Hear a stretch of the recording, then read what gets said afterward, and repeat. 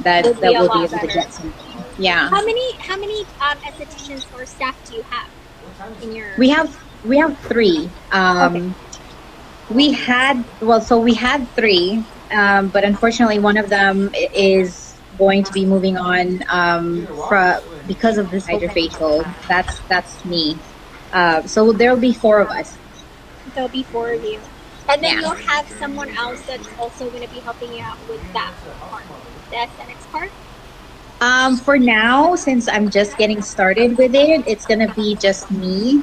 Okay. So it will be something that will have to grow, and as it gets bigger, if as I get busier, I am considering maybe picking up an extra nurse or something so that they can help me out with it.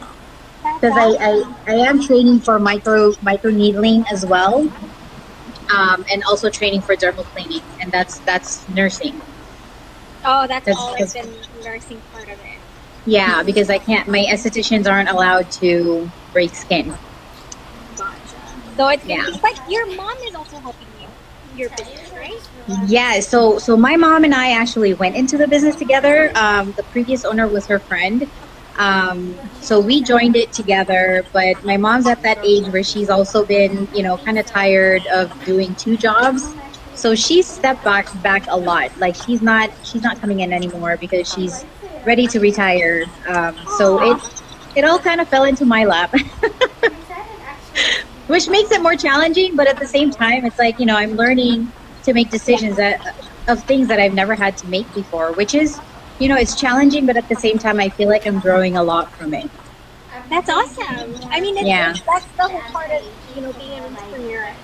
You I think having your skin done every 4 weeks, regularly, it gives you that extra person who's looking really close to your skin, and that's an extra screening for you because a lot of people don't screen themselves in terms of whether or not you have a new mole that's questionable. Is that something that should be checked out by a that's dermatologist? true. So that's one of the things as a nurse, that's one of the things that I'm like, well, this is an extra service that I'm offering because if I see something that's questionable on your skin and you should see a dermatologist about it, then that's I would, I feel like that's a plus for me in terms of how I've done my service. That's So true. it's just I feel like it's neglected a lot, and but we spend so much time, so much money on trying to look different. But my whole goal is for you to be comfortable in your own skin. In your own skin, and it's part of Yeah. self care, right? So Yeah. everybody talks about self care, but that's also a part of it. So Yes. it goes hand in hand with that. So it goes with trying to look good physically. Your skin is also a part of that. So Yes. I totally agree. Yeah. tell everyone how can they, like, if they want to see the product that you have, they want to purchase a product. Where can they go? What's your website? Okay. So we have our website is our name, our business name. It's www radianttotalskincare.com. Okay. And from there you can look at the different services that we have. There's also an appointment section where you can make an appointment, although I know that right now that's not something we can do. And then there's a link up on the top where you can connect to our store where you can buy all the products. We have our own Radiant product that's comparable to Obagi. Actually, the person who made our products or formulated our products worked side by side with Obagi, but he didn't agree with a lot of the hydroquinone that was put into Obagi, which is a very active ingredient. So our products don't have hydroquinone. Just that's how it's different from Obagi, but everything else is similar. So we have our own product, and then we also have a partnership with Hydropeptide, which I really love. It was actually something that was recommended by my friend who's a dermatologist. She was a dermatologist from Cornell, and she also went to Harvard for her medicine. Oh wow. And she has her own practice, and she's in Massachusetts. Or you can check out our website. There's also a way for you to get a hold of us through there. And then you do have a YouTube channel, right? Currently. Yes, we do. Is it all just like what do you tell us about your YouTube channel? Yeah, so the YouTube channel is, it's one of the newer things that we're doing. We are working on videos to help you understand the products that we have.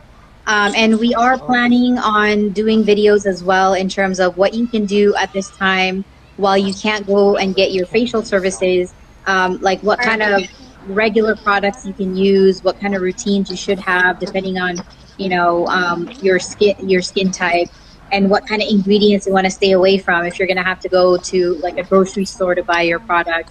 Then what kind of ingredients to stay away from if you have certain types of skin issues.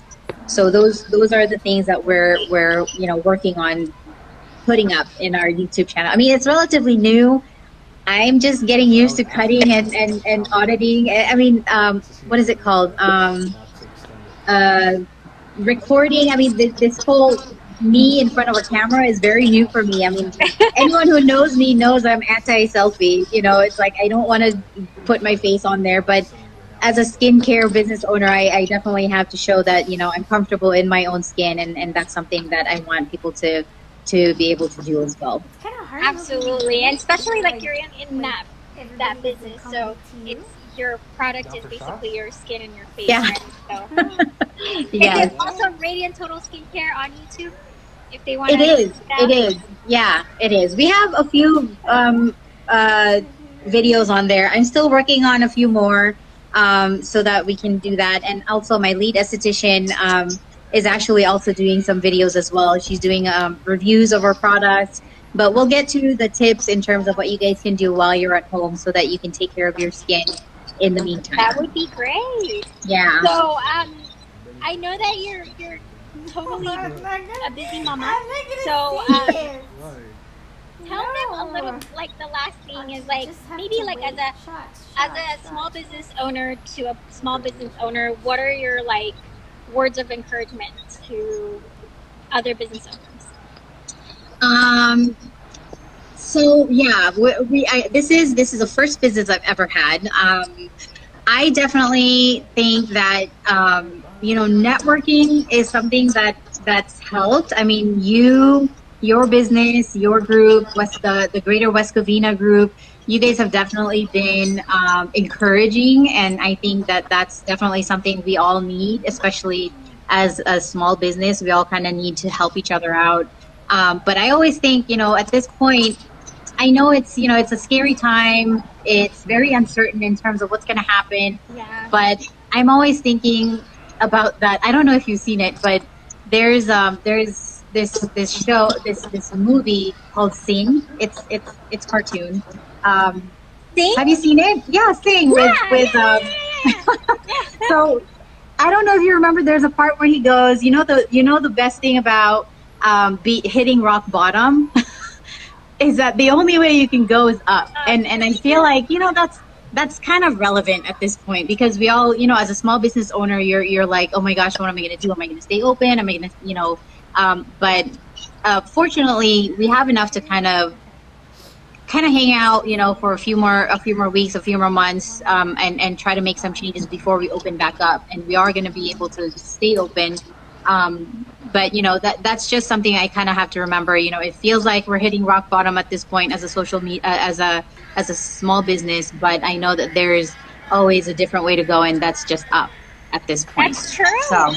So that's what I would recommend. I mean, I know it's kind of disheartening at times, but I think, try to do what you can in the meantime, and